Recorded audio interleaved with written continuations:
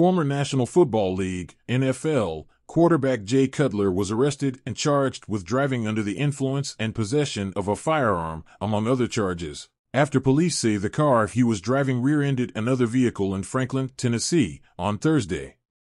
The Franklin Police Department, in a statement, said that officers responded to the accident and detected the smell of alcohol on Cutler, who also had bloodshot eyes and was slurring words.